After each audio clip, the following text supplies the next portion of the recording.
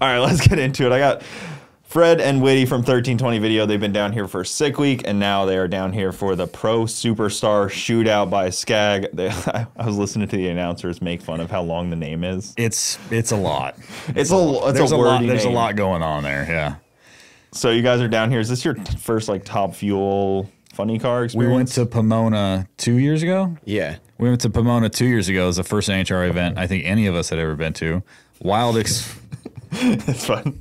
The finals. Shit went limp over there, bro. Yeah, I went to the finals at Pomona. Yeah, we went to it was really awesome to go to that, and we got to go up the starting line and all that stuff, and it was cool to experience for sure. But this is like a different animal because like where the people stand on the fence to the wall of the track is 30 feet.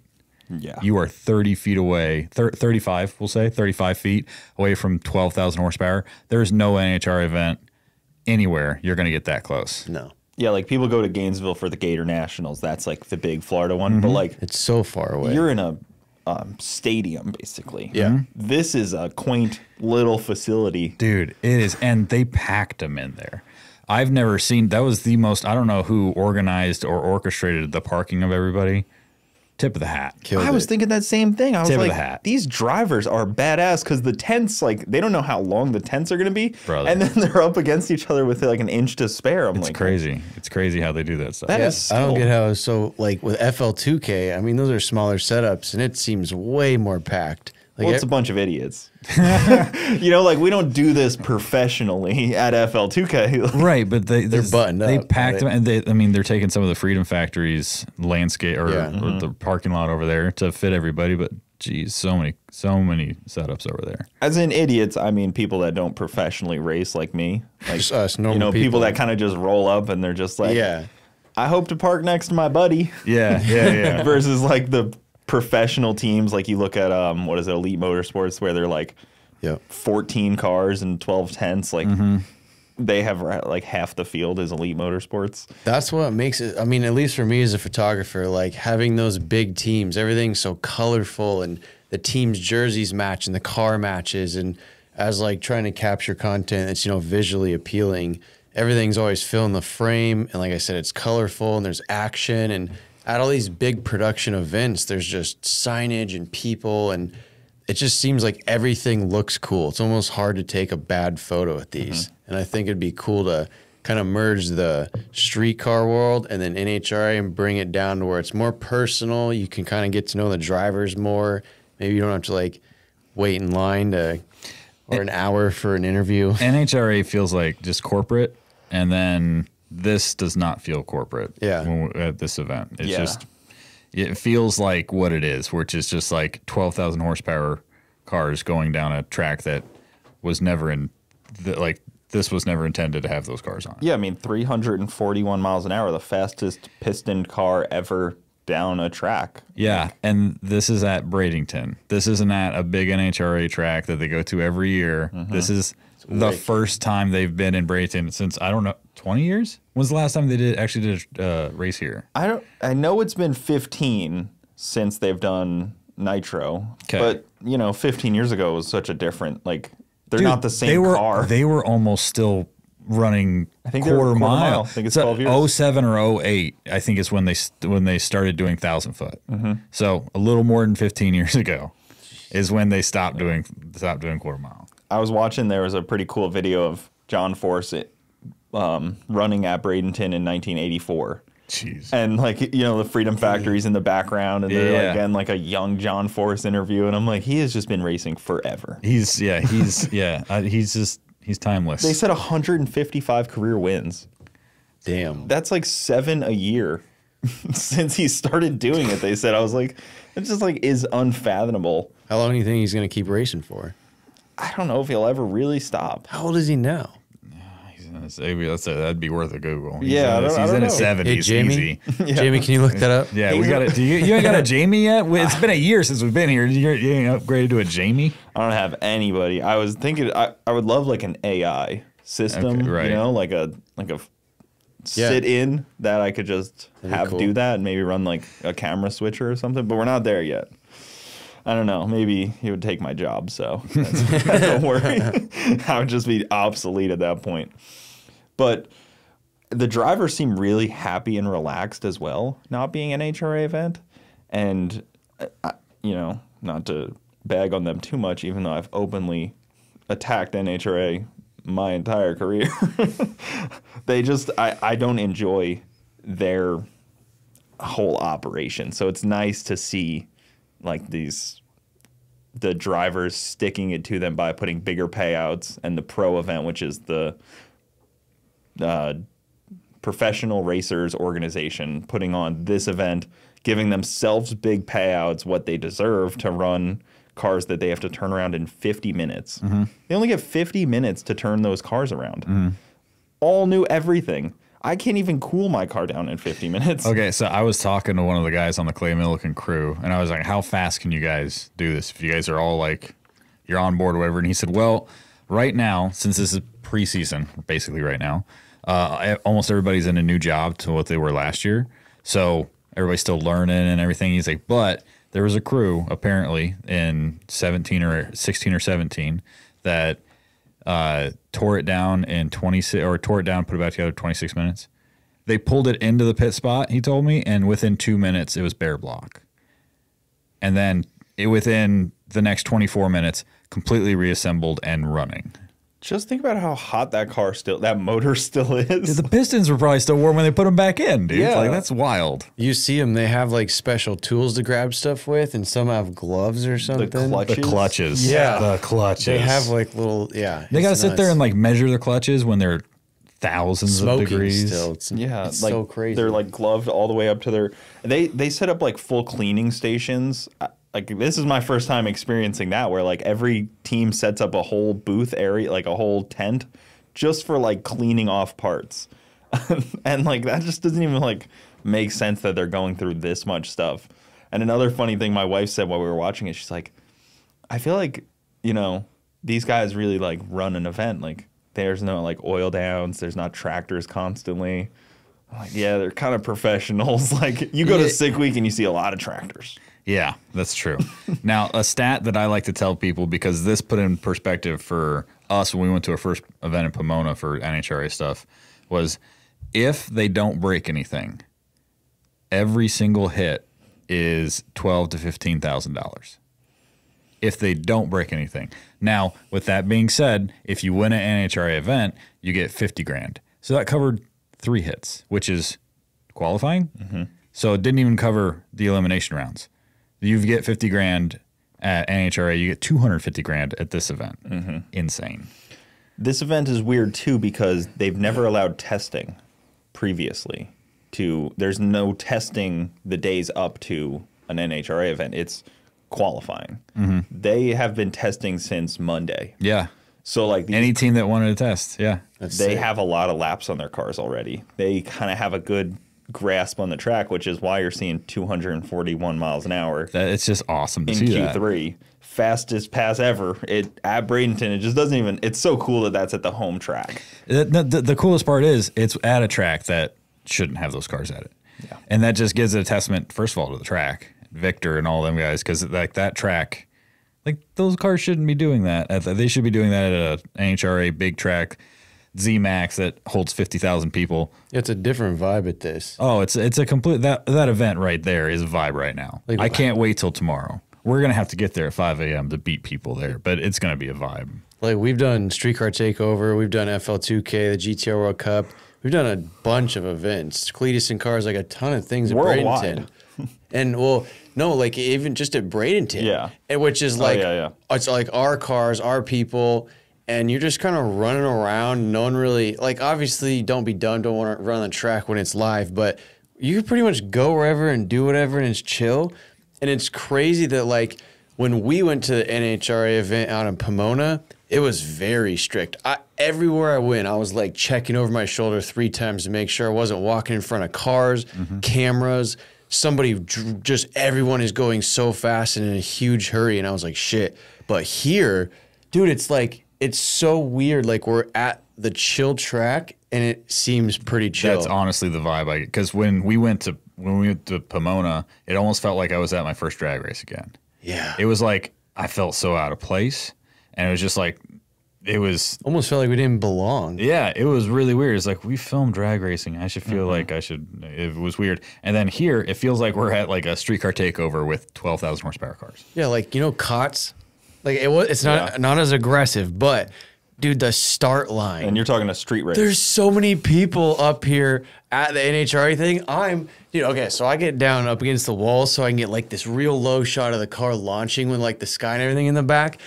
And I get down to where I am literally from me to you, actually probably closer to be completely honest. I'm from me to you, from the headers to the back rear tire. And this thing just, whoom, and like I have to recover to like see again and breathe again. I mean, it is just insane. You just come out of it laughing with a big smile on your face. Yeah, there's no way I could stand where I'm standing right now at an NHRA event with film cars. Oh, there'd be like 12 people like... No, because no one's allowed up there until you move. Oh yeah, it would be facts. Stop all. But that's so cool. I walked up there and I was filming these top fuel funny cars and top fuel rail cars, just like there were any other car standing where I want to on the track to get the good shot, and it's wild. There's nothing like seeing those flames out of the nitro cars. 10-foot flames. It is insane out of each cylinder. Like the flames are just awesome. But to talk about Bradenton, I know so many people that live in like states like Ohio and stuff that consider Bradenton their home track, just because they're like, that's our home track. Like we go to Bradenton to race. Like it's just, like the IDS guys are always like, oh yeah, like Bradenton's the home, like down there. And it's just funny because it is for a lot of people, especially throughout the winter where most of the country isn't racing, and then Bradenton's spraying more glue than any other track ever. And they had to scrape from the 1,000-foot to the starting line for this race. That's what I heard, yeah. Because it's, it's a radial prep track, and these tires, I don't know, I guess they're weird. They don't like that radial prep. They had to scrape the whole thing and then put all the rubber down. Mm-hmm. Well, it's too sticky. I remember they say for like the big tires, they need a little slit so they can kind of come over on themselves. It's weird because I have been outspoken about how I didn't really care about this style racing very much. But then, when it's here and when it's outlaw, it's like it piques the interest a lot more. Isn't that weird? See, if NHRA came down to Bradenton, it'd be like, it's like it's corporate event. It's like I just feel like it's just going to be like, oh, we're going to stop racing for commercial breaks and this, that, and the other. It's like. But then you go to this, and it's like it's being broadcast on Flow just like it would be an NHRA event. Exact same thing. They got top-end interviews and all that stuff on Flow. But it just feels like this is, like you said, like an outlaw race. This shouldn't be happening, and it's awesome that it is. It makes me like Top Fuel a lot more watching it like this, for sure. And it just, I don't know why. I don't know. Like, I get what you're saying, but it just is weird how it just connects differently. Yep. I don't know. And maybe that'll bring more people to NHRA and more people into Top Fuel, but they probably don't see it that way. They probably see it as like, how dare you step on our deal. Exactly. They self-tech. There's not mean? Like all the Top Fuel guys, they self-tech. There's no guy that inspects their cars. Really? I didn't know that. That's what Clay told me. I was like, how do they tech? They're like, we self-tech. Like, is it? Hang on. So the fastest cars in the world, NHRA doesn't tech them. They self-tech. But if you want to run a 999, they're gonna throw you out if you don't have a bar. Like, really? Is this what we're talking about? That's what Clay said. The same people. I don't understand how they implement a rule. Like they stiffened up the chassis for this year on the Top Fuel. So they need to check to make sure they're stiffer, right? They're just gonna be like, who welded it together? Oh, Bob. Bob does a good job. Looks good. We know Bob. Bob did good. It's weird. I don't know. They self-tech. I mean, I know at this race they have some tech directors, but they don't like, you don't line up and go through every car. Okay, but here's the deal. It's not like we're looking at like 800 cars on the property. There's 12 Top Fuel cars. We can't get one guy to walk to 12 different pit spots. They don't even have to take it anywhere. Just have one guy walk around 12 cars. That'll take an hour. Well, think about this. It'll be done. So, you've been to World Cup. They check your turbo. They mark things they know. they pull this car apart every run. Like, what are those markings like, or like checking anything? Like, it's all gone at that point. Like, you can't. It doesn't make much sense because like they're strict at World Cup, but like you're not changing your engine after every other run. Yeah, that's true. It's fairly frequent, but it's not as frequent as these guys. So like, okay, you measured the piston this run. The sleeve is in the trash after that run. Like they had a trash can full of sleeves, just of engine sleeves. They just knock them out. It's just a different world. I guess maybe it gives them just like a tiny bit. I mean, just off the top, maybe it gives them a little bit more freedom with what they can do because it's so strict with the engine, the size, displacement, like everything they're restricted to. They're kind of running the same setup. So I know racing is kind of just pushing the limits and figuring out what you can and can't do. So maybe it's good that they self-tech because there can be like little things that, you know, not that they're like breaking the rules, but maybe there's little things they can change here and there that give them an advantage that can at least give some kind of competitiveness to what they're doing. It's weird because like, you know, to switch up like Ultra Street, which James races, they changed this year. You can no longer run brass nitrous jets. You have to be stainless steel because the brass ones wear out over time and they don't measure the same. Oh. So everybody had to switch their jets. And they don't even make stainless steel. Everybody uses brass. So like they had to get all these custom ones made for Ultra That would have Street. been a great opportunity to start creating. Oh yeah, the guy who made that rule should have had a company going under a different LLC or something. There you go. Well, not all companies are okayed either, I guess. Oh, So like really? Wow, they could really just give all the money to one. like Nitrous manufacturer. Outlet, I think jumped on it real quick. David Vassner. Yeah. He was pretty quick on it because somebody had to make them. Yeah. So he was making them for all the Ultra Street guys. But it's just like one of those things where this tiny little rule, and even like bottle size, they switched from like you couldn't have 20 pounds, you had to have 10 pounders. Like the rules are so tight on all these things. And then you get up into top field and they're just like, live it up, dude. It's like, it's probably like, how fast could they possibly go? Like, how much faster? If like, even if they didn't do what we told, it's like, how much faster could they possibly go? I think It's we're like, gonna see like, faster. It's like, well, 241 apparently. We'll see You know, faster than that. Oh, I'm sorry. Yeah, I know. I think I 341. said the same thing. Yeah. 341 Tomorrow, on Tasca. I mean, when they're actually like balls to the wall, I think we're going to see faster. I think the night air helped a lot as well. Yeah. Because last night is when we did 339. It's tonight 341. Oh, yeah. And then they did chip draw, like friggin' Outlaws. Really? I didn't know They that. chip drew. Oh, really? Yeah, they went up on the stage and drew chips for first round. That's cool as hell. That's super It's cool. like, this is like a street race. I love it. And okay, so you know how you're talking about like it's different to see these guys and it's like you're sort of interested in the top fuel.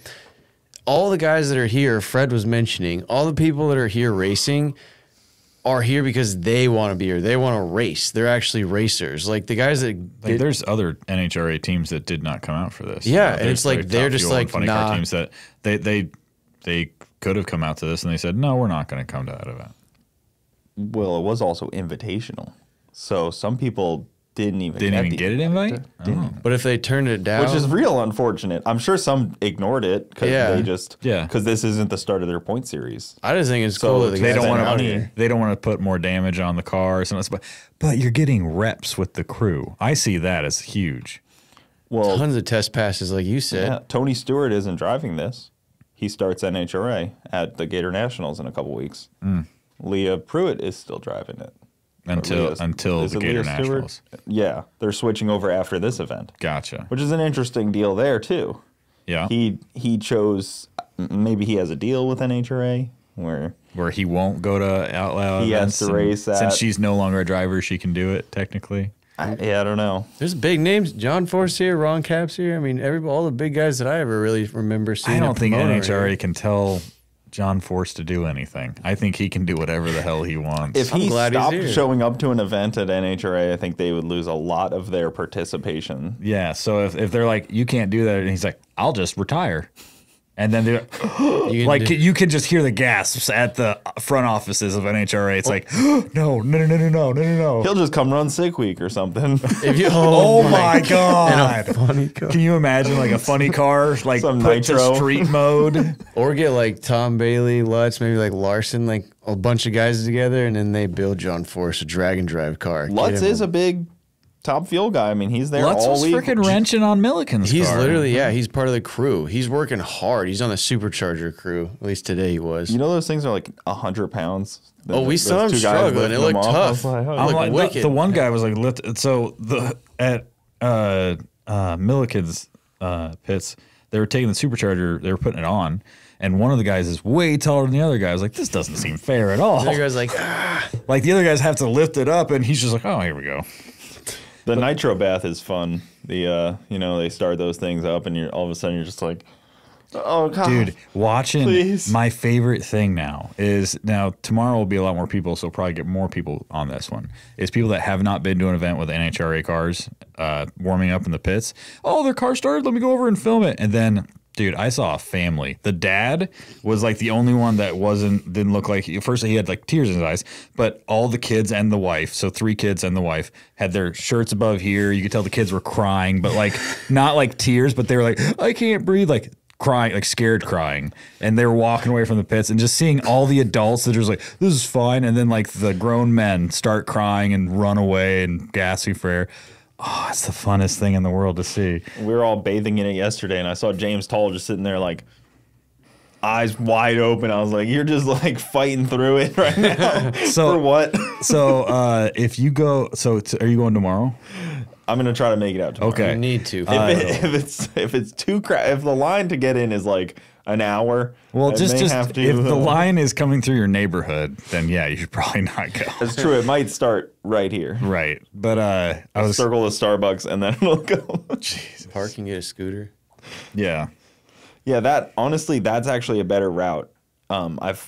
You can park pretty far away and have somebody on a golf cart ride the shoulder way up to get you. That's fair. And you can kind of just skip some of the line. Like if you park like a garage shop or something, or like even farther down there. That's a good call. Yeah, take a scooter or something. You can skip, or like James's house is like right up the street also. We're getting there real early Yeah, tomorrow. yeah, like early. You can almost walk early. through the woods to get there. But that's like, I've heard that of early South Georgia, like lights out, where people were literally just like at the fences to get in because there was so much like Hype. desire to get in, and the tickets were sold out, and people are like climbing under fences and stuff, and like Jesus. yeah, That's like cool some of though. those early the fact lights that people out, are that excited about drag racing, hell yeah. especially lights out. I mean, it's such a heritage event. It's lost some of its sparkle, I think, in the last 5 years because radial tire racing has become a little weird, I would say. Yeah, it's not as big as it used to be. Like you used to hear every one of Duck's events, you'd hear the record would get broke like at least twice or something like that. Well, the problem is RVW died. Like they don't even have RVW at a bunch of different races. And then those were the really fast cars. They all kind of switched to Pro Mod. Pro Mod is now huge, 50 cars per event, big tire. But then radial tire racing is so tough to spectate. That's what I think does it, because you guys know more than anyone how much time you're sitting around at a radial tire race. Yeah, there's Streetcar Super Nationals.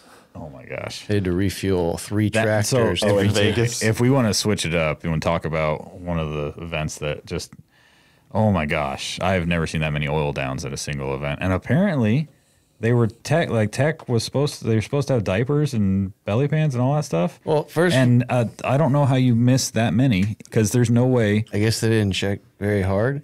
The cars there, Buddy. top notch. Some of the sweet, the Oh, fastest, awesome cars most come out to beautiful the cars. event. Track was sick. But then you got to think it's the last event of the year for all these guys on the West Coast, pretty much until winter break. I guess it was freezing. We were in like winter coats and stuff. Yeah, so it's It like gets cold at that track, surprisingly. it did get chilly. We experienced our first haboob. Oh yeah, you know what haboob is? It's a sandstorm. Didn't know that because there's a haboob coming. I was like, what the fuck are we very talking about? racist. It's like, I don't know what the hell this is. No, Oh God! no, I but was like thinking of boobs. so over the 3 days we were there, 3 days we were there, 26 oil downs. like what he said, they had to refill Like real oil downs where they like break at the starting line. Like of oil 2 down. hours and to clean real up. quick on top of that, they're 4 lanes wide. Okay, so Switch back. they'd be running, I think a slick tire in these lanes and then radial in these lanes, and they were down to like the last pair for radial on this lane and oiled down. Like second to last pair oiled down, so one more pair. They had to clean the entire track and everything, so this one last car go, and then they switched over here. Like we were down so much, I felt like I fell asleep. oh my goodness, Just like standing. They called it Sunday at like 2:00. Yeah, the thing was we were only like a round or two into eliminations, and it was like literally 2 a.m. on the last day, and they're like, "Sorry, guys," which it sucks. I mean, it has the potential to be just an incredible event. The worst part is they've wanted us to come out to the event for years, and it just overlapped with other stuff, and finally we went out, and then like. It was just like 26 oil downs. It was like the oil down nationals, bro. I was like this. I felt bad for the organizer because it was like it's not his.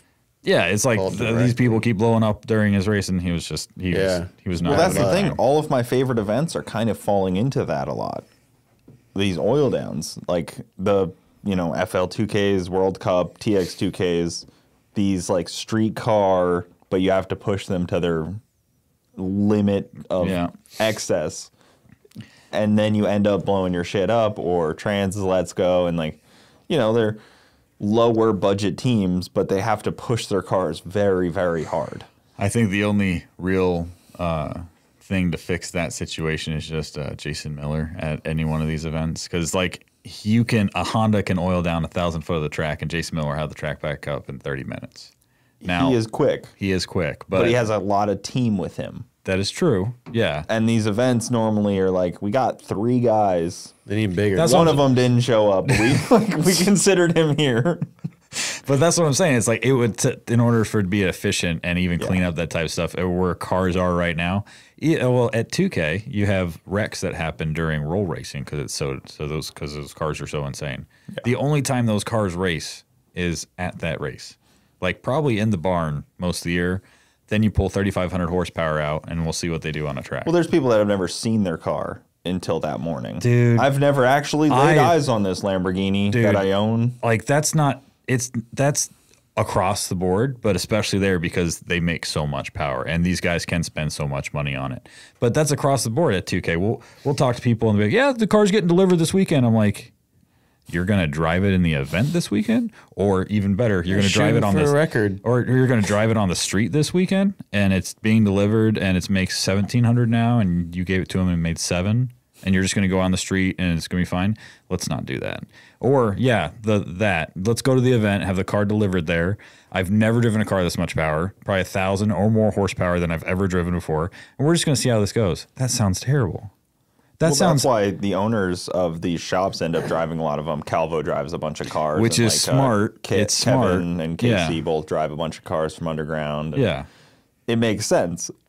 It kind of defeats the purpose of building the car a little bit. But you're going to see your car and you're going to tell people, I think for them, they're going to be like, yeah, I got a 7-second car, or my car did this. Well, and their friends don't care that they didn't race it. The way I kind of look at it, they're like minor league professional team owners at that point. They own this car that makes 4,000 horsepower and they don't have to drive it. They just get to brag about what it does, which is what an NFL team owner would do. They don't have to play the game. It's a conversation piece when you're talking to your buddies and they got a whole different these guys are just at a level where they can just come play with their side money and destroy every record in street car stuff, and they just brag to their buddies and they didn't do anything. They just paid a shop and the shop took the car out. Yeah, and then those rules are very loose at those events. It has to be in roll racing because none of these cars would pass any sort of tech. You can't have a diaper on a V10. You can't put a roll cage in a Huracan, really. You can. No, that's the thing. You can't put like a 25.3 like they need. You can. I haven't seen that. I've seen roll bars. Okay, Dallas Performance actually did a really good cage in their shop car. It's not even a Huracan. It's a Gallardo. Mm-hmm. And that thing makes crazy power, and they put crazy cage in that thing. I was like, I've never seen a cage like this. It's like nobody's ever done one. So maybe Jordan at AMS actually. So he's probably one of the rare exceptions of a car that has safety. The correct amount of safety for. But it's like it can be done. It's just they're not doing it because they don't have to. If there's no tech that says you have to have this cage to go 230 or whatever the hell they're doing at these events now. They're not going to do it. But 98% of them still wouldn't, and they just wouldn't show up. That'd be the flip side of it. They just wouldn't show up, which I get it. I mean, hey, cut roll racing. I'm good with that, you know? Yeah, but that's it's not any skin off my back personally. It was, yeah, but at 2K, it's kind of like that's Peter's way of bringing the streets to a safer environment. Because, I mean, they all used to street race back in the day. All those guys used to street race back in the day. And now it's kind of like just bring it to the track instead. So they can still have their cars, too. With roll racing. I mean, if they didn't have roll racing, wouldn't get to see all the cool Lambos and Vipers and stuff that don't drag race. I'm fine with it. It just, the safety aspect is tough. It's kind of hard to think about, especially when they did shorten the track 250 feet last year, which did prevent a lot of wrecks. Which shortening just brings it down to 1320, right? Instead I don't know of how they long the ran track was before. I think it was about 15. I don't know the exact specs. Yeah, so they just shortened it to a more reasonable thing. Right, but then is the new Dallas track the same, longer, or shorter than Houston? I think it's like a mirror image. It's about the same. Okay, it's like just flip flopped from like instead of the stage lanes going to the right, they go to the left. All right, yeah, they're like mirror image of each other in a lot of ways. Like, it's a decent track. We've been to it a bunch of times before. Yeah. I hope it has the 2K vibe once we're there. Like it's gonna be weird because it's been in Houston for the past. I don't know. There better be some Buc-ee's nearby. We gotta I hope we can drive over a bridge with water. Oh no, I looked it up. Actually, our hotel. Yeah. Buc-ee's is like on the way to the track. Oh, so we can still get fresh brisket on the board. Good point, because the stop on Buc-ee's on the way to the track is key. Yeah. That is 90%. If you don't have that, that right there is going to make you start the day thinking, we're even supposed to eat, yeah. If I don't get my budget ice at Buc-ee's because 99 cents for a 5-pound bag of ice, cheapest ice there is. I think it's 20-pound bag. That was $1.29 for the 20s. Maybe, but still. Pennies on the dollar. Regardless, the 7-pound bags at Wawa are $1.30. Everywhere's. Dude, we paid $6 for frozen water before. $7 probably even. Real quick, before we get up, I want to back up to the oil downs and just like how you talked about the events you're like in the World Cup TX2K. I'm gonna defend it real quick. So. What are you defending? Oil downs? Yeah, no, so like you have people more oil downs. No. So there's like people that are online that maybe aren't there, or people that aren't there that aren't just like super into it. And that's me. I was online and they're this like, year. This is stupid, this is trash boring, oh my god, get your shit together. Like just you could bash it and bash it and bash it. But I said this before. If you want to see safe racing with no oil downs, you're going to be watching some really boring racing because no one's going to be pushing the limits.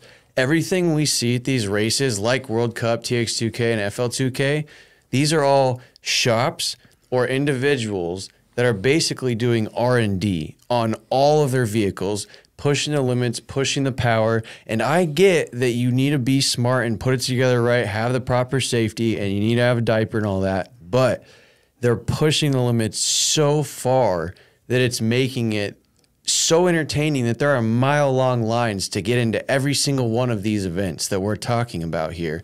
And if they weren't pushing the limits, I mean, do we just be watching the same racing? We see records, world records, being broken at every single one of those races every single year.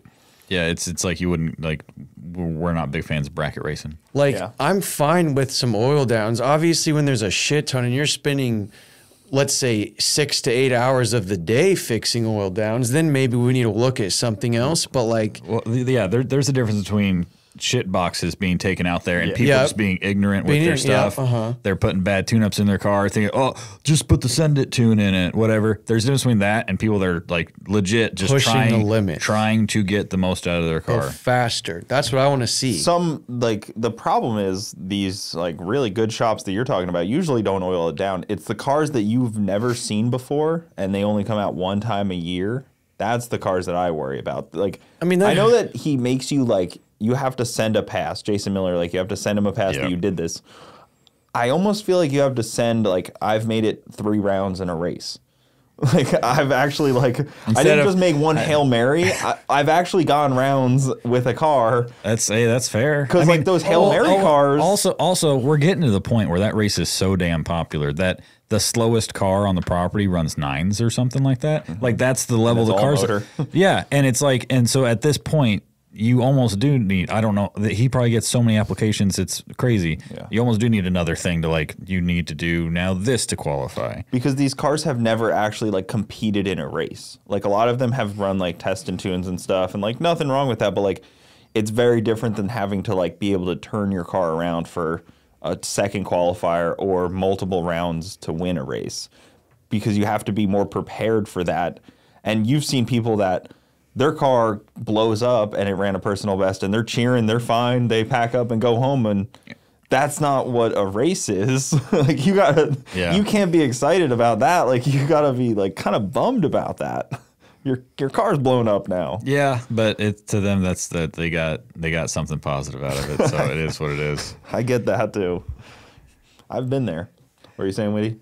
I don't know. Lost your train of thought. It's fine. I love World Cup. Not taking anything away from it. To add to that, I truly love World Cup, TX2K, FL2K, and the oil downs are just gonna happen. Yeah, I remember. Okay, so with the oil downs, we're talking about how stricter. Maybe they need more passes.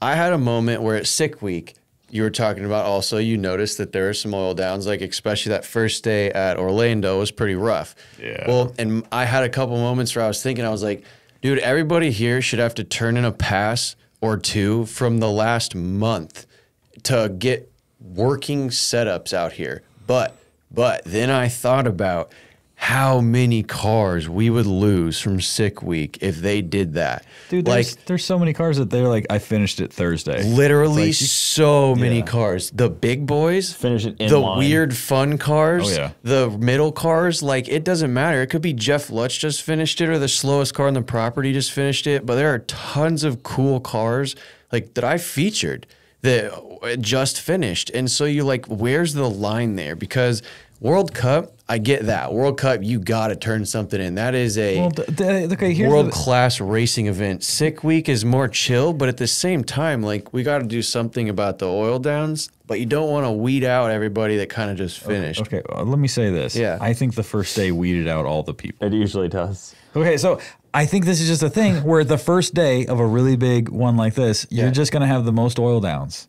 And that's just going to weed out 10% right off the bat of they shouldn't even left the track to begin with, and they don't deserve to, and that's why they blew up. Well, Cadillac attacked the day before. I was talking to the owner of that, and they did a Sick Week testing day to get in, and he was like, we had 25 oil downs, and 24 of them were Sick Weekers at Cadillac Attack. Probably guys. He was not thrilled about that. Understandably. Dude, probably guys just sitting there. They've got their stuff together. They need to test before Sick Week starts, and they blow up. But again, same thing on the first day.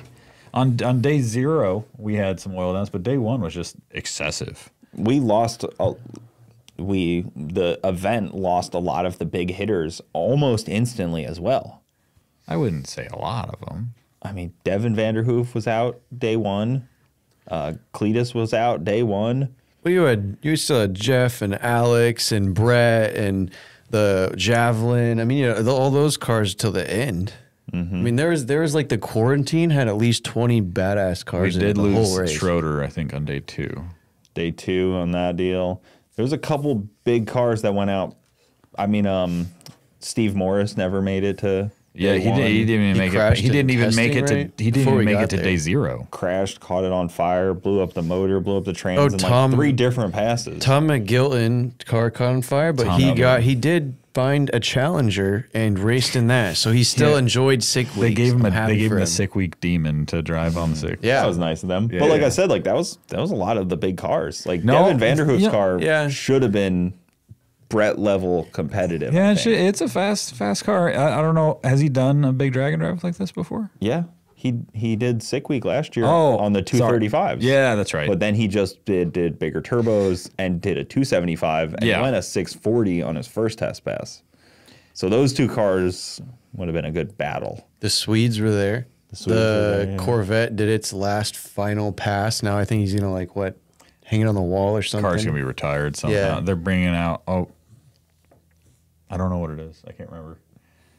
Like a new car? You got to leave it to the Swedes don't to know. be the C4 guys. Because I feel like Americans are like, don't care about dude, C4s. Fred likes C4. Hey, know hey, Fred. everybody, I can find a pretty car from every generation Corvette. You just give it to. I tell you, every one of them can look good. It's just you just got to put the right flair on it here, and Leave it to the Swedes though to be the only ones that like the C4. that thing. It's not pretty either. Like, and that It's beat. that way of doing the Skodas. tubs on that way of doing the tubs like the on the exterior of the car like that.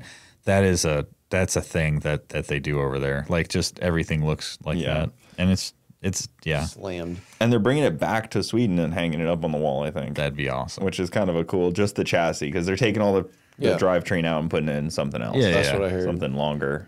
Maybe small tire would be cool. Oh. What'd you do? You got it.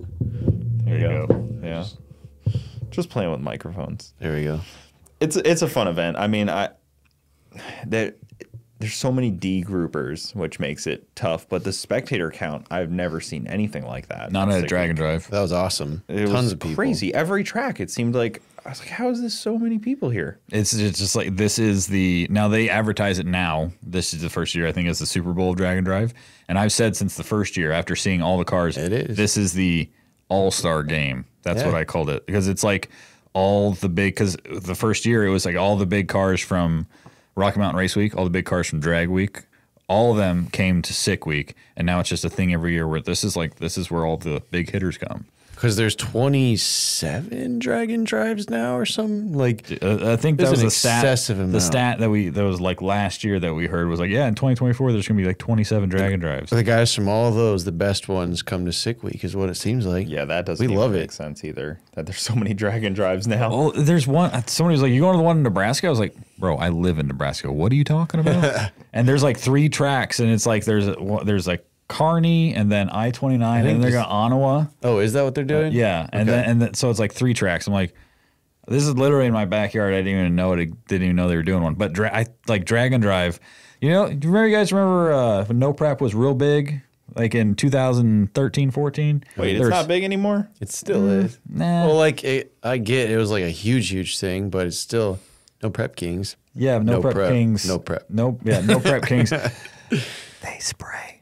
They spray. Is No Prep Kings going to be around in 2025 or Yeah. 2024? Oh, dude, that thing's popular as They fuck. are gonna milk that show till they can't. It's still the anymore. ratings. It's more popular don't know in if NHRA. Discovery is going to renew. Oh, really? I don't think so. Why? Personally, I don't think so. Isn't Well, it the they're number not- one show on They that haven't channel? renewed contracts yet for all the drivers yet. And Discovery Pilgrim is not interested in it because there's a massive lawsuit Ooh. because somebody died. One of the drivers? Yeah, on a street. Oh, they did? So like because they already got rid of street outlaws. Yeah, they don't race on this. Or Oh, I didn't even know someone Street died. When was this? Did we know that? Yeah, it was a couple of years ago, but it's a big lawsuit. Oh. But I don't know. There's been a lot of talks about NPK not being televised anymore by Discovery. It may still be able to carry on as a race. But it It's won't super be, popular. But Yeah, it but won't be. But it won't be $40,000 a race every weekend. 30 Unless they weekends could a pick year. up a streaming partner Yeah. for live feeds, which would make it better.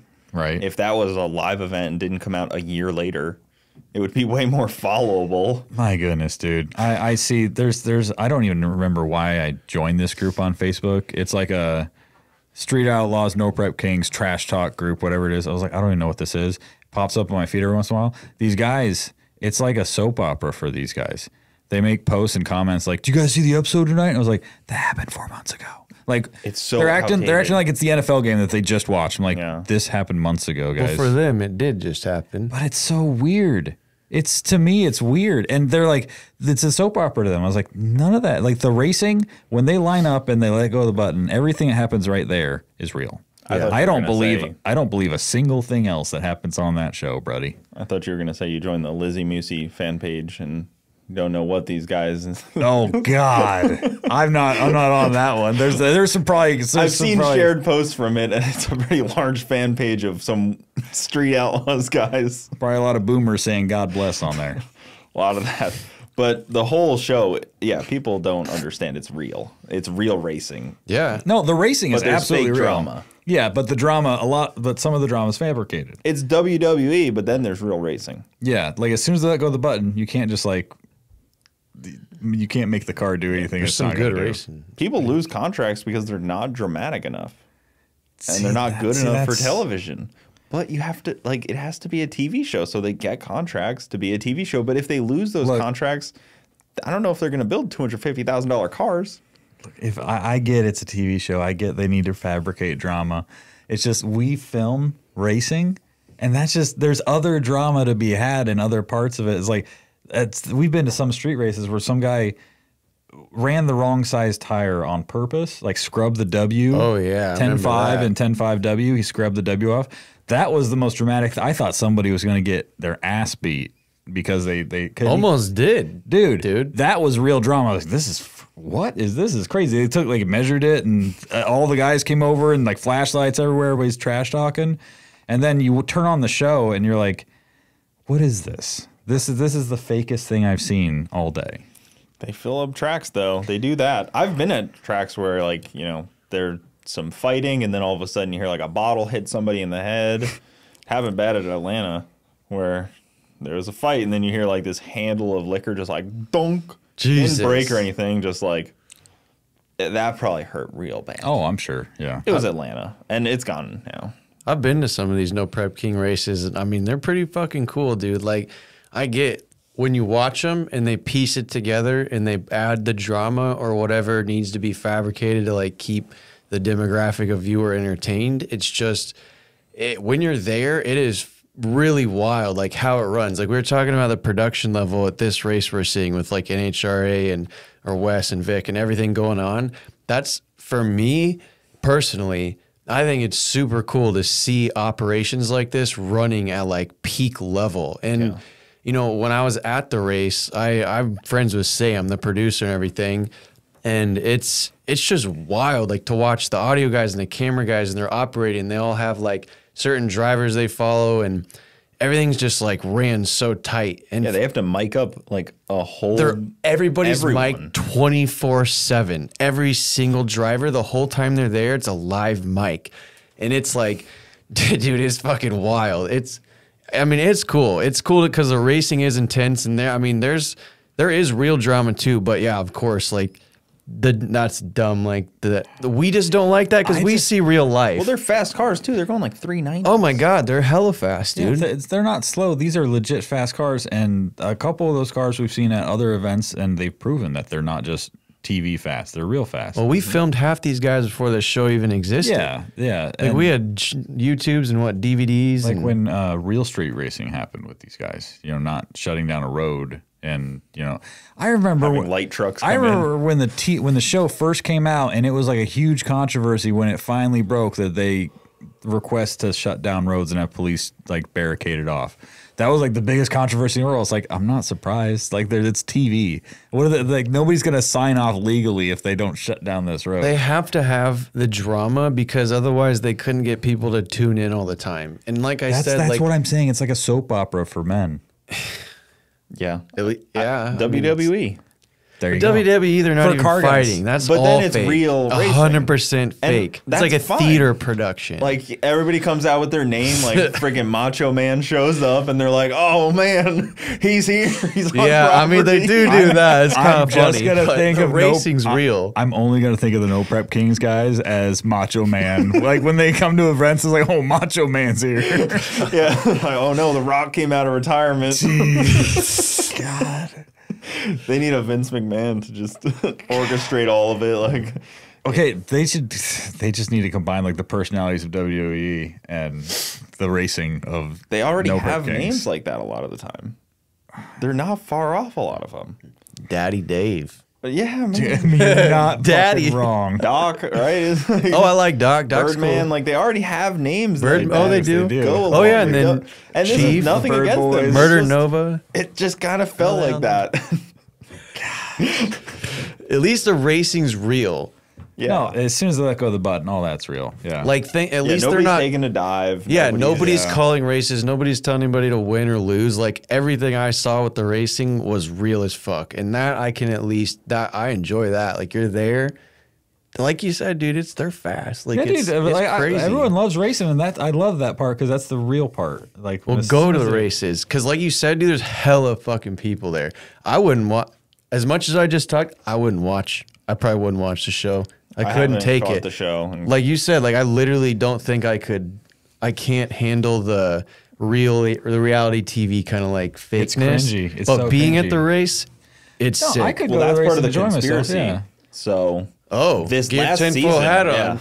well, this last season was supposed to come out like a week ago, and all of a sudden they were like pushing it back. It's not televised yet. It's only going to be on the app, and like it's kind of this like rolling conspiracy that it's nobody's got new contracts, so.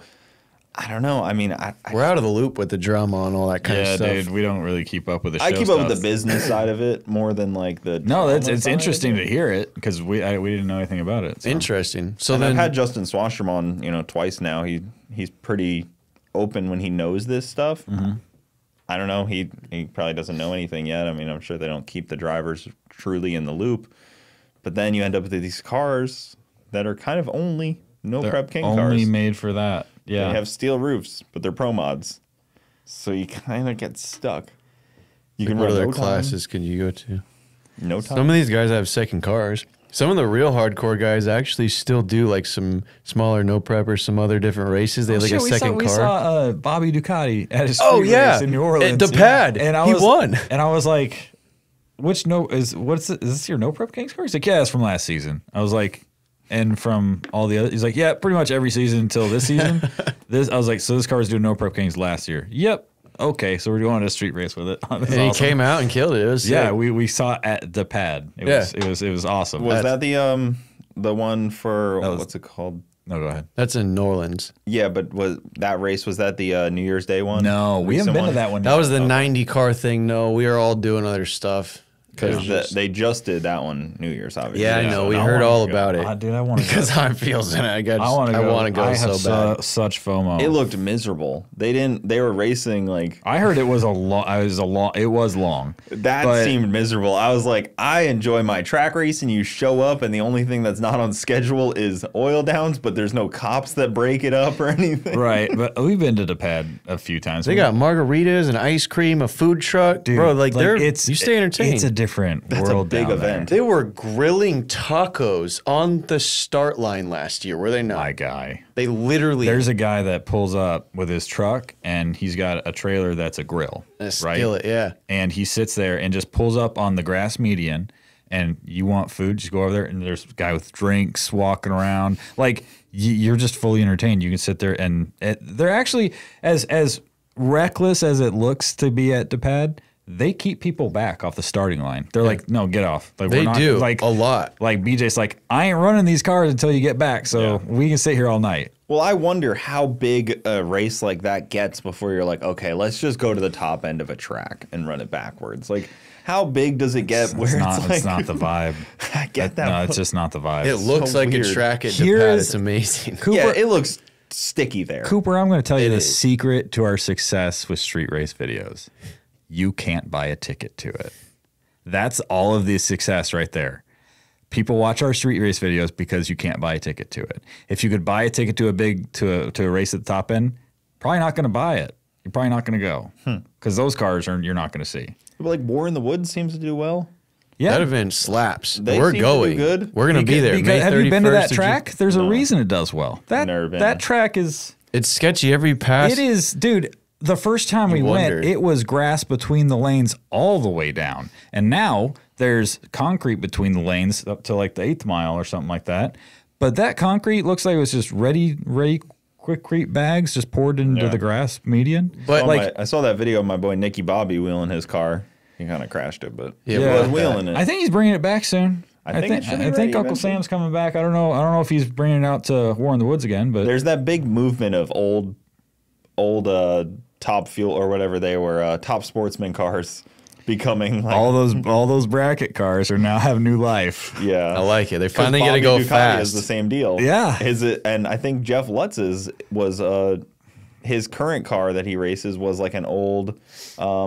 You talking about the GTO? Or? Yeah, I think that car used to be a like pro stock. Wouldn't surprise me. Like they kind of like just it. get new life. Yeah, it's like they get bracket race for a decade, Yep. maybe 2, Wore out. and then they either get scrapped or somebody's like, oh, I want to go fast, and that's a great platform to start with. Is an fit a old big bracket tire. car? Yeah, So Might they as well. work. Like Nicky Bobby's car worked great the Yeah. way that it was set up. Well, and the racing at War in the Woods with Nicky and all them, like, dude, the racing was good. You're at the top end, and we all agreed that was probably some of the best actual racing that we saw all year last year. It's- I mean, it's so tight. How many times let me check that, like on the slow mo. it's that event is just a vibe in general. It is. Just because, especially at night, the starting line feels like you're at the street. Everyone's up in the trees and on the hills and on the start line and then across, and it's just like this. It's so cool. It's in a valley. I have a buddy that he's only watched like videos from that. He likes grudge racing, street racing, the type of stuff.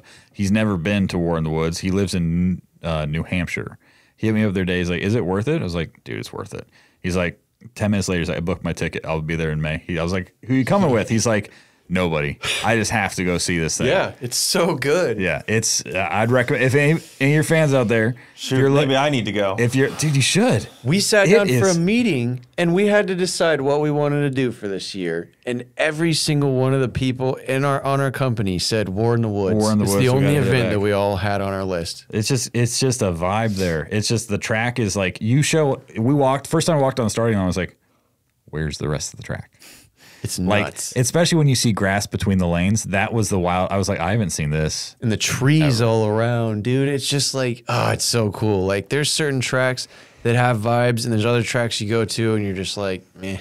Like Carney's kind of just like, meh. But like Yellow Belly or, dude, Bandamere, Yep. dude, all those tracks that just like, it had its own. Yellow vibe. Belly's on the list of things I would like to. Yeah, Fred needs to I don't get need there to make too. a pass set there. Yeah, you I just know- need to witness it. Fred You know loves what? it. Me too. We've been 2 or 3 times.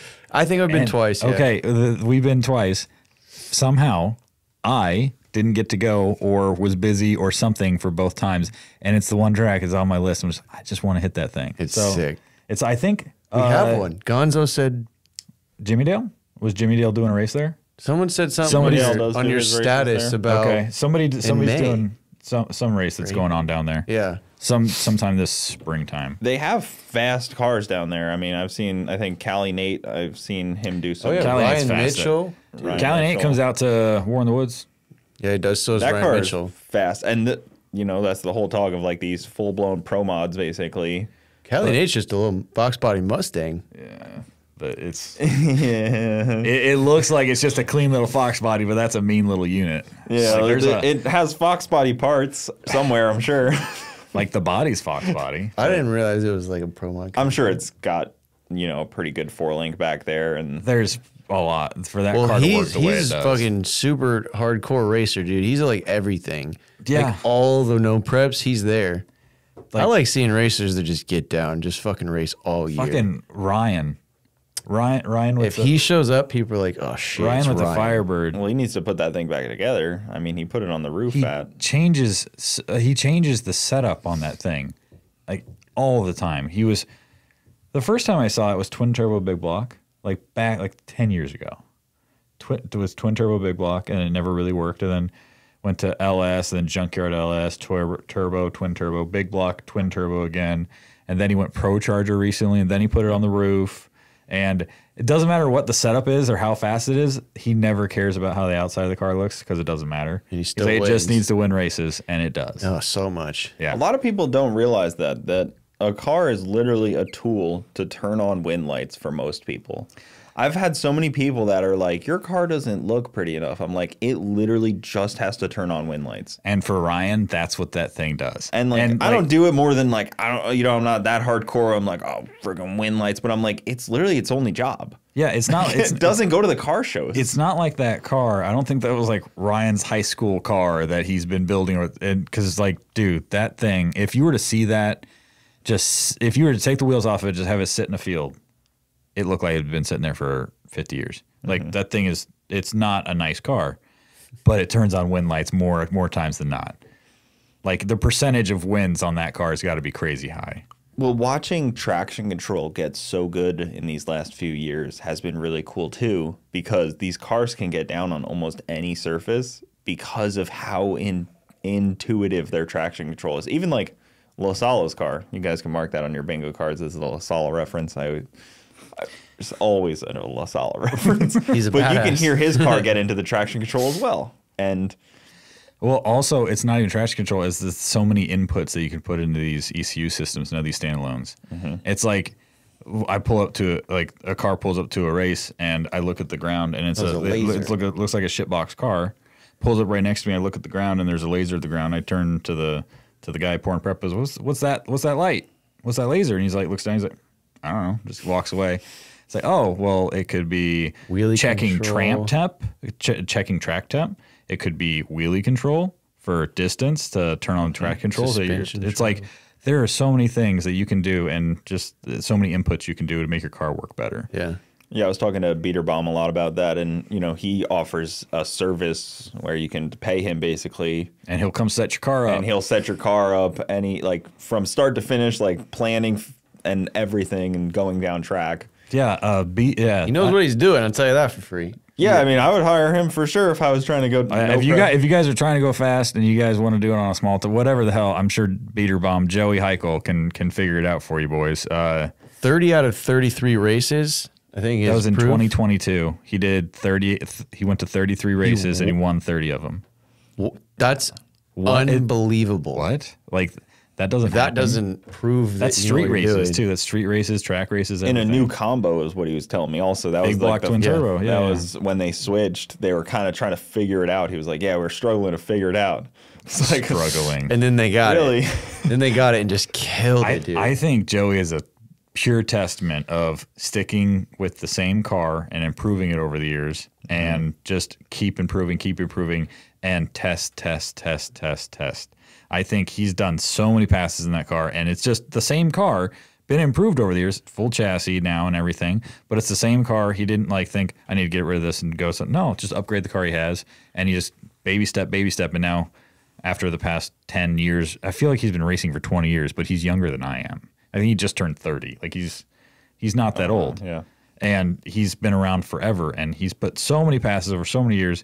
That car is just so figured out. I guarantee he has a tune-up for anything, any situation, any temperature, any road, anything. He has a tune-up for it. Yeah, they have so many laps on that car. It just doesn't even make sense. And it was cool because we had Brad Vasco on with him. So we were talking about, chassis guy and like the changes that they've had to make and like how long it had just like an 850 roll bar in it.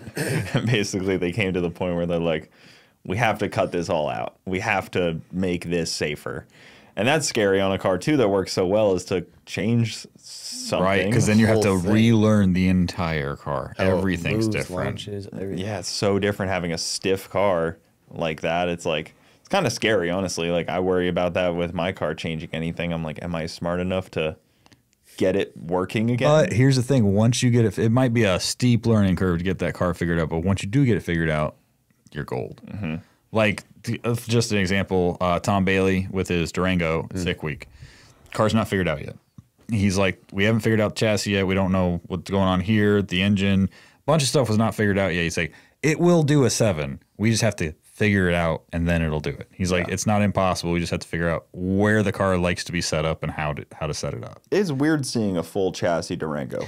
That's part of the problem right there. Off. That's part of the problem, I'm sure. It's like, because that thing probably reacts to being launched way differently than any other car that Tom's built before. It's such an odd thing, just in general. But it looks so cool to see that big of a tire on the back of a Durango and have it roll down the road. The parachute location is like out the windows, so cool. Like on top of the glass. Yeah, it's such a weird deal. He said they had to do that, otherwise the arrow. Yeah, the arrow would suck it underneath. Because it's just, I mean, it's like a brick. The air probably just like swirls around or something stupid back there. I mean, I've seen Garrett toss the parachute in Leroy and it go whoop and land in the passenger seat. The arrow's so wacky in that thing. Completely off. I think he's got a body coming for it. Yeah, they're doing some sort of rent. I saw something about it. So much just to beat LT junk. So much work, dude. Just to beat some junkyard LT. Just to take down that old piece of freaking Buick Roadmaster block or whatever it is. That car's a unit. That's one of the best. I mean, that's one of my favorite cars around right now for sure. You like anytime Grubworm's on the property, you can just be like, yep, that is a good chance, good shot at it. That video of it on FL2K, I always think about where the nose is dragging the ground at like 1,200 feet because it's just separating so much. In the back, yeah. Yeah, in the radial. And it's like 1,200 feet down track, and he's still driving the nose farther and farther into the ground. It's like, it's just so crazy to see it work like that. It's fascinating to watch those big boy stick cars do work.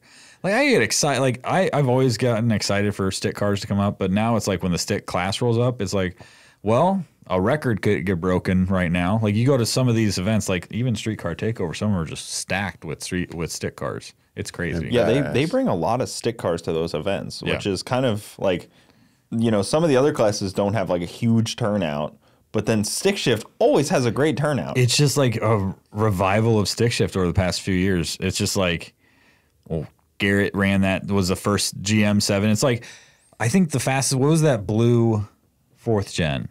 Yeah, that was shoot, I know it had the GM record for so long. At like an 807. I just saw the car too. It's killing me. I haven't seen that car in years. It's running a different class now. It's running X275. Same car, different driver. But you know the car I'm talking about. It had the GM record for years, 807 or something like that, and he just never dug in and really went for it. And then all of a sudden, Garrett does a 782, and then somebody else just keeps chopping it down, and then other manufacturers like 2JZs and stuff like all that. Yep. All those cars are just keep chopping it down, and all of a sudden we're down to 6-second stick cars. Yeah, with Grandis's new turbo setup and everything this year coming out. Who has the record now? Grubworm. Yeah, I want to say Grubworm. Yep. 61.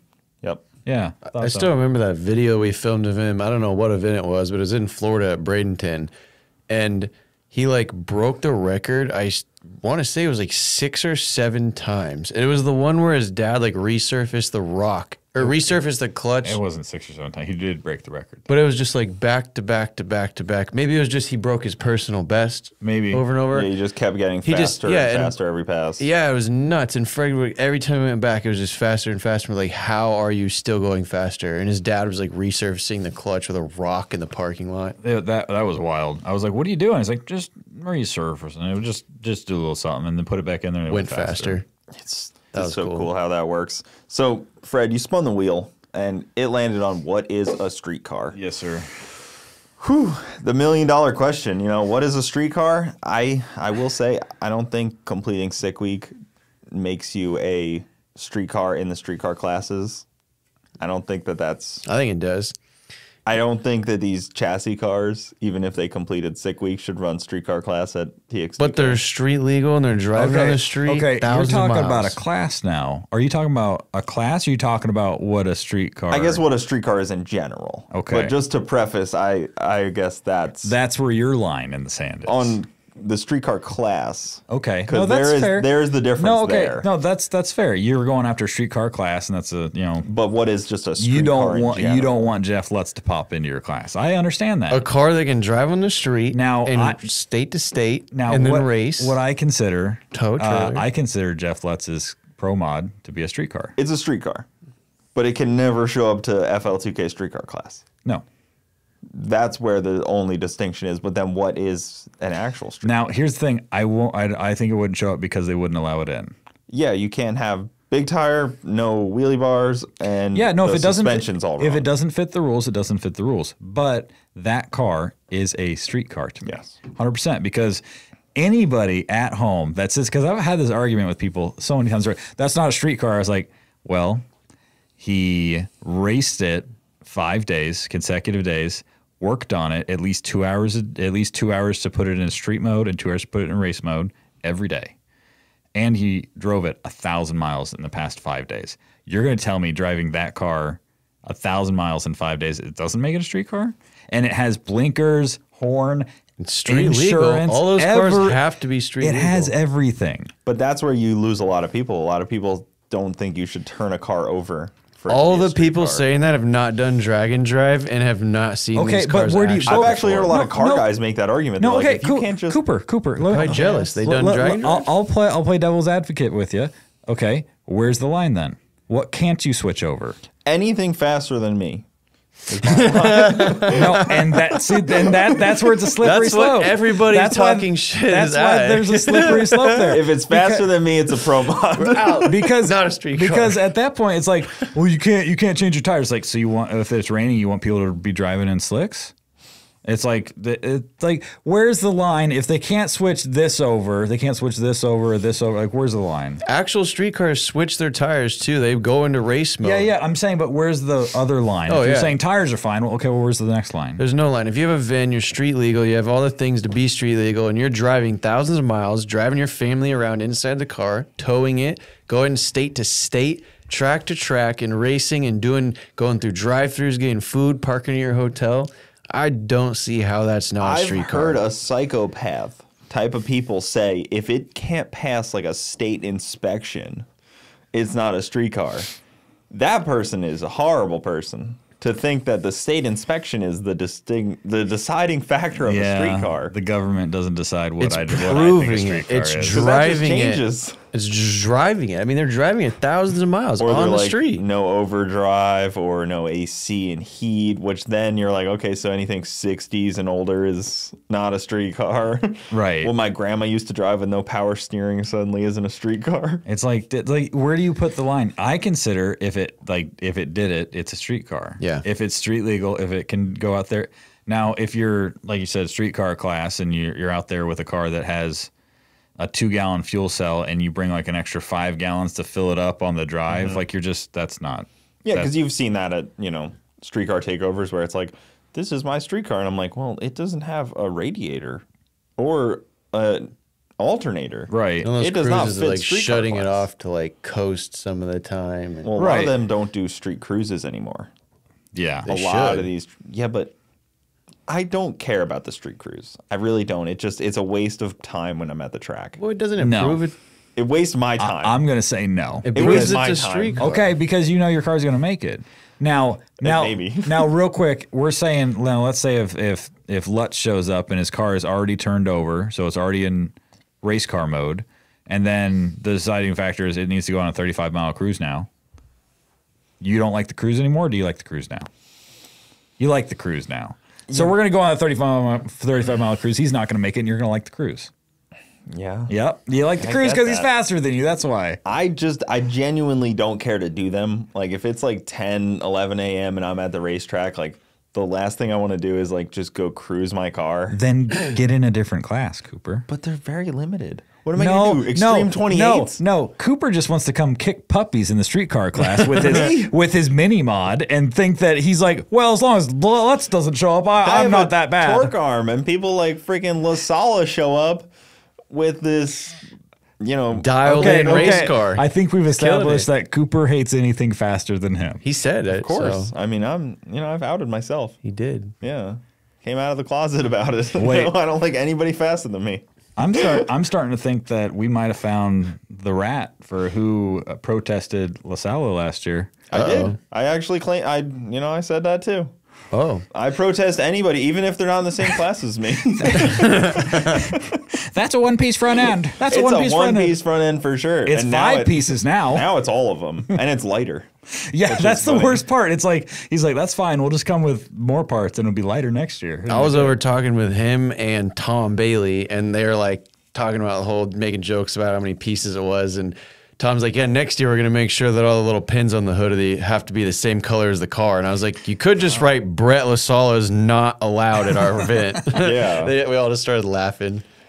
He's got that car dialed, dude. Oh, yeah, that car works so well. I love seeing those winning shoes, those pimp alligator shoes. Have you seen them shoes? Oh, I've seen them. The coolest shoes. Many times. He breaks them out a lot. Yeah. He wins. Yeah, he wins a lot. He does win a lot. He breaks them out quite amazing. a bit. So, just to that was a joke. I don't protest people. I actually one time lost to a twin turbo big block, and he shouldn't have been in the class because it was big blocks weren't allowed.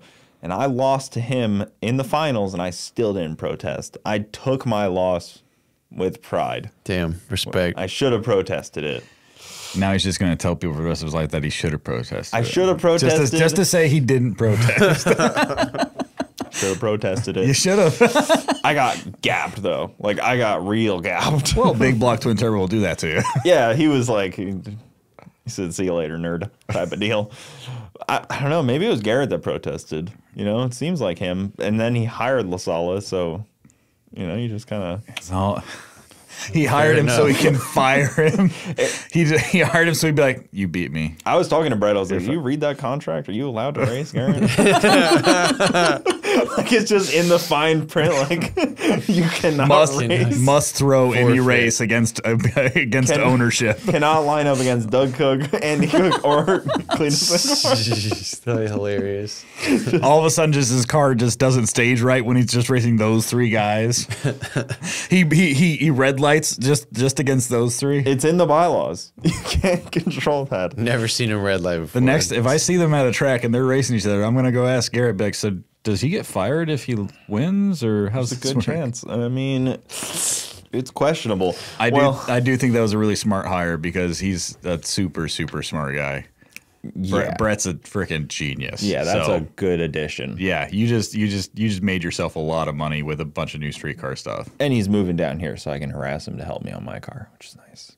Moving down to Bradenton. Nice. Yeah, very nice. TBM is like 10 minutes from here. Yeah, it's not far. Yeah, and then so that'll be convenient. Moving out of Orlando.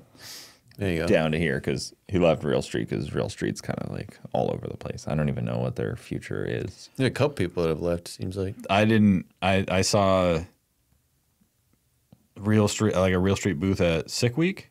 I didn't recognize more than 2 people at the booth or walking around. I really like those guys and everything. I just think that they're avoiding a lot of EPA stuff. Oh. There's a lot of shops that, They just don't want to deal with EPA stuff. Yeah, you can't even do stuff for street cars So they opened a firearm shop. Yeah. I saw that. Yeah. Like, oh, we don't want to deal with the EPA. What's the next most American thing we can do? Let's deal with the ATF. Fair enough. ATF. That seems easier, I guess. Well, That's cool. Yeah, I mean, there is actually a Second Amendment for them, at least. Yeah. It's not really a Second Amendment or anything for us. Maybe we could Too bad the group it in. founding fathers didn't know about race cars. Right? I feel like they would have really liked them. Yeah, they would have. That's for sure. Oh, 100%. What would they have driven? Dude, George Washington. What would George Washington have driven? Big block nitrous guy, myself. Yeah. I think he would have been big block nitrous. Yeah, I mean, he was basically... Can we go over some historical figures and what they would have driven today? That might be... Like Nixon or like JFK or something. What would Lincoln drive? A pro mod. Lincoln wouldn't fit in a pro mod. No, they'd have a special one. His hat would be sticking out. JFK would have probably drove something non-convertible, if I were to guess. I think the convertible really got him. Yeah. He probably wouldn't have been in Dallas that day either. It's a really good call. Yeah, I don't think he would go with a convertible. Maybe like a limo or something, Yeah. a little bit more. I don't know. Maybe like an armored vehicle. That would have been most ideal. And Nixon probably, Nixon was, he probably would have driven something that, tank. like. Remember the hate tank? That like gangster black slam car? That's what. Yeah, the hate tank. Whatever happened to that? I don't know. Dude, I miss seeing him come to events. Yeah, that thing was like, that was like the ultimate, like they would never tell me the setup on the car. So every time it became a joke, I would just walk over to the car and just make up a setup on the spot. That wasn't the one with the big blower out the hood, right? No. No, it was just black and green. Do you remember one time what they did with Tech? They drove like 10 hours to this event, and then Tech wanted to see under their hood, and he's like, nah. And he loaded it back up and drove home. Must be pretty cool. Or no, he said he would load it up and drive it back home, but he didn't. He raced. They're like, well, no, okay. I saw him get into a wreck once. The hood came off during the wreck. He took his racing jacket off and threw it over the engine before anybody got there. Yep. Because it didn't have a hood anymore to protect it. I was like, they're serious about it. Those donk guys kind of get like that too. The donk racers. We need to go to it. Yeah, that's on our list for this year. We wanna don't know go to a we don't good know one. which one we're going to yet. We're gonna go to one because that's popping. apparently the good ones are East Coast, right? Well, yeah, but the good ones are like you have to know about them. It's kind of like street racing for us. Like you got to know about them when they're happening beforehand because they're not exactly making Facebook groups. That Boost Doctor guy seems like he's really the guy. He's got his shit figured out, Can we dude. do a video? Yeah. He's got an F body now. That's like 4-linked F body. Yep. That's on 28s. We posted that thing a couple weeks ago. That thing's cool, dude. He even on his box Chevy, that thing is way faster than a donk car should be. They got that thing figured out. And his new chassis, like the 4th gen chassis car, that's going to be, I don't know what the hell they're going to do with that thing. Which I always thought a donk had to be like a specific car. Like it had to be like a G body or something. Technically, a donk is a Malibu. 71 to 76 Caprice or Malibu. That's what I always That's thought. what a donk is. And then what now wheels you does can it get have to now you can also have a box Chevy and stuff like that, and you can just have big wheel cars, whatever. But a donk specifically is I believe I'll get corrected by somebody. Is there a size wheel that it has to be as well? 28s, I think. It's 20 something. 28s up? Man, it might be 28s. But then they're making tires for him now, stickier tires, I guess. Yeah, I heard somebody was doing something for him. Ooh, So- good. Yeah, so they actually stick now. Hell yeah. But yeah, the Malibu thing's weird because like how many Malibus are there and you're gonna build? There's only so many of those. So like open it up to whatever. But then you ended up just putting a Pro Mod with some donk wheels on it. Dude, I'm here for it. I Dude, want to see. I want to see that Everything thing run with sevens. I want to see a 4th gen chassis car on 28s run sevens. Oh, they're running 4s in the 8th. I mean, they're already like that's a 7-second car. I want to see it. I want to see. We want to go to the best donk race we can find. Yeah. Anybody Hit us up. anybody out there in Cooperland? Yes. If you happen to know where the behind the scenes underground donk races are in the Carolinas area.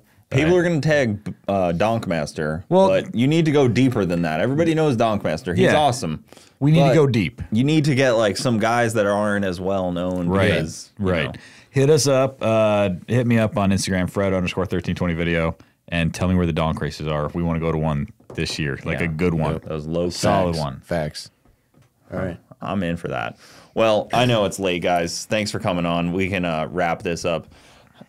They can follow you guys at, you tell them. I'll watch it. 1320Video, Fred_1320Video. Sorry, I guess any closing thoughts? Anything we need to add? Fred_1320Video. Yeah, that's Follow on it. him. That's on Instagram, and then I don't really do anything else. Yeah. Then I just Instagram crystal clear, but it's CRYSTILL because it's still photography, but crystal clear _1320Video. Very thought out. Yeah, I like this.